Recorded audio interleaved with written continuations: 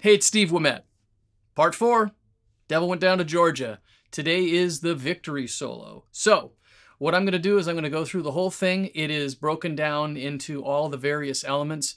You are going to find witchcraft. You're going to find tomfoolery. There is some shenanigans and also a little bit of sleight of hand. So, buckle up. Let's go get it.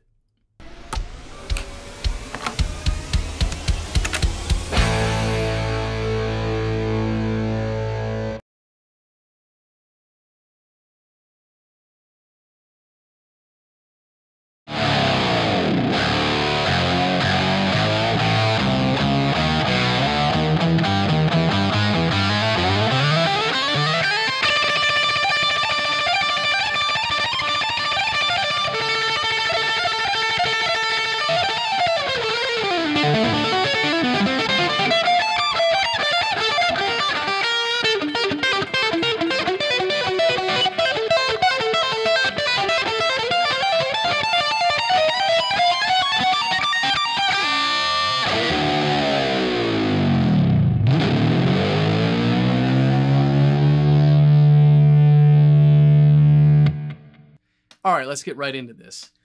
First part is our old friend, the Mutron octave divider. He is back.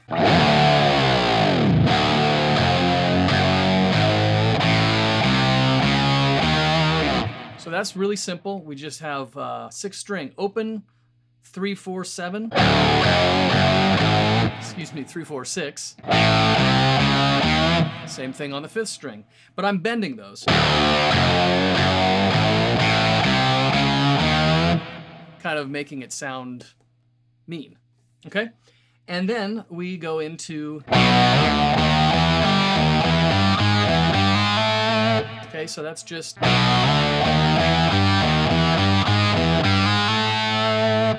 and then the first sleight of hand comes in. I don't know, would you call it witchcraft? Okay, the next part I'm gonna call witchcraft. So what we did originally, the notes are pretty basic. I just went from, so,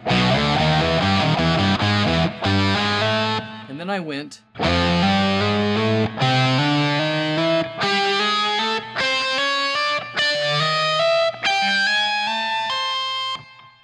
that's it.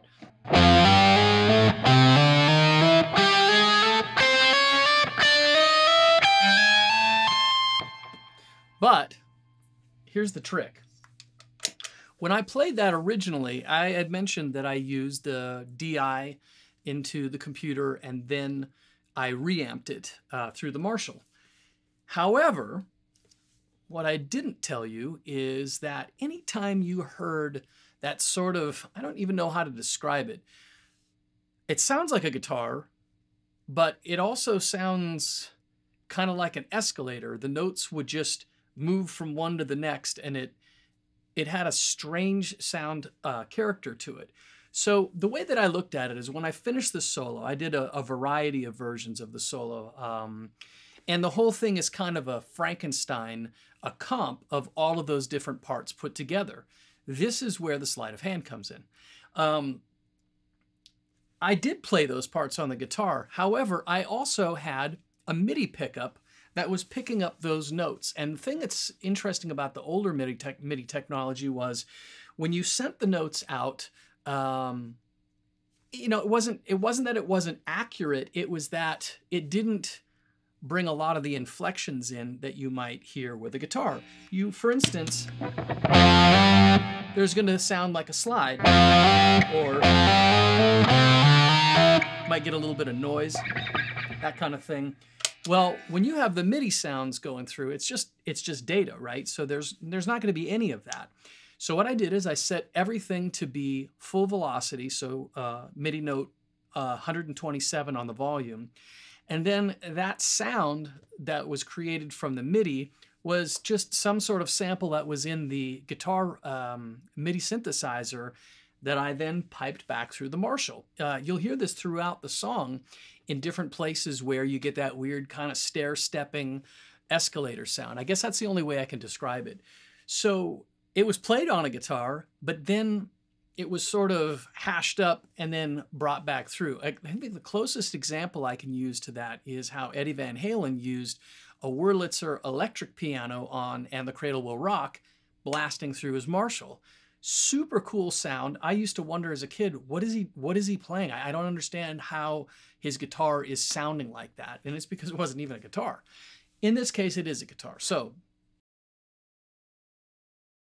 that said, there's a little bit of sleight of hand. So you have this part.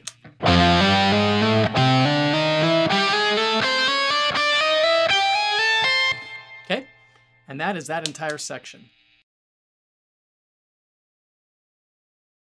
Now we get to the next section. What is this? This is a capo. You remember this from solo, I can't remember what solo, but number 3, video number 3. Okay, so what I have is an A and a D. And this is the tomfoolery. So for this part,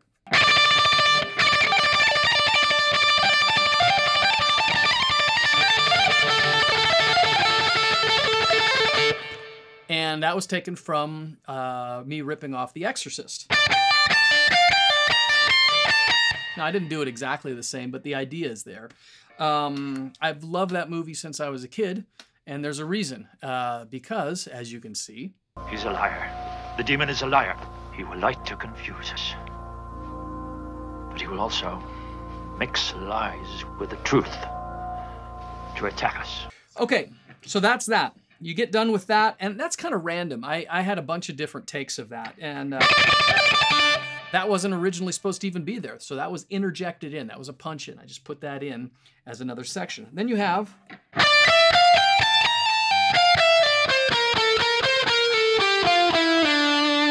just a straight-up D minor. Okay, that's it.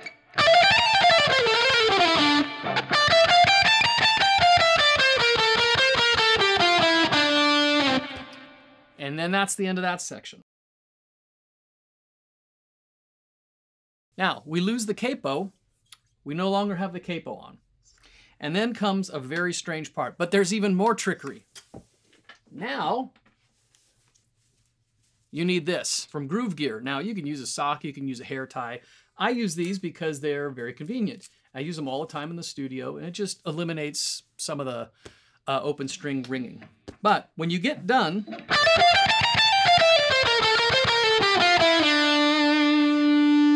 do a series of pull-offs and taps and punches.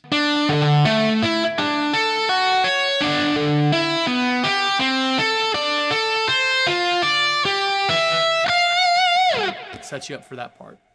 Let's look at that again, slower.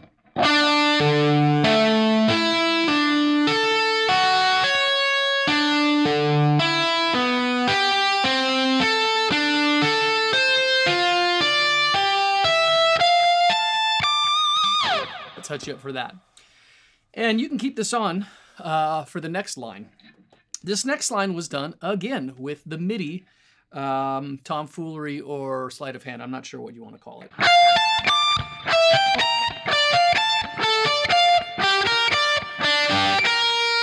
Pretty simple, just arpeggios on 2 strings. But again, really fast. Now the next part is a blend of real guitar and the other. The whole point of why I used the MIDI was because I wanted to have an otherworldly sound on top of the guitar. I never got that. I just ended up switching over to that sound in certain places. Once again, using that sort of devil trickery thing. I think it worked out really well. So this part... you will require, oh, wait a minute, I just gave you the middle finger. I didn't mean that. You're gonna hold your pick, and then this part is just 2-string arpeggios all the way up with a whole lot of variation.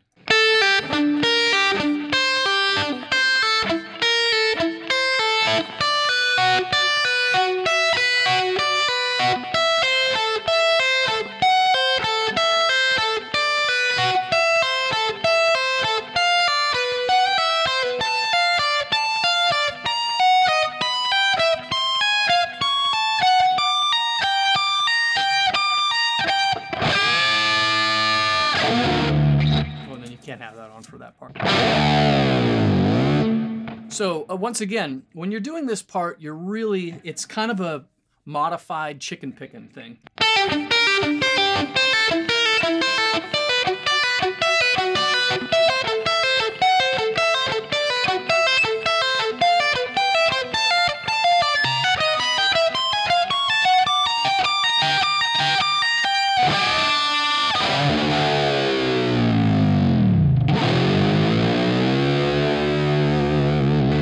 Ode to Van Halen there, Eruption.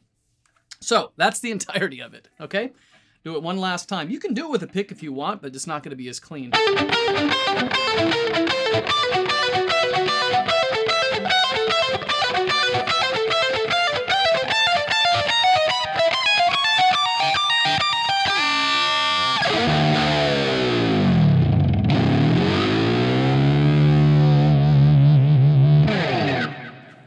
There it is. The Devil Went Down to Georgia in about as much detail as I can imagine putting into it. It's been a seriously fun journey and a tough one for me to go back 13 years and try to unearth all of the things that I was doing in that relatively short period of time for this song. I can't thank everyone enough for all of the support, the outpouring of really cool comments, and I hope that you've learned something from this. And if you like this series, we're going to do another one. I've been asked a lot about We Three Kings. Now, I did a video quite a long time ago of just a playthrough of it, but I never really got into all the details, sort of like what I did with this one. So that one is next. So stick around and click like. I think it's over here or there. Click like if you like this. Subscribe if you like this, and get ready for a whole lot more content. Have a great week.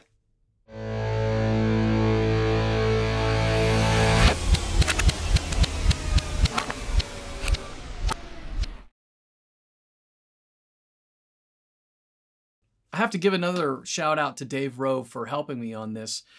Back in 2009, I think it was, I had a catastrophic disk failure on my PC and I lost all of the data after the game was over.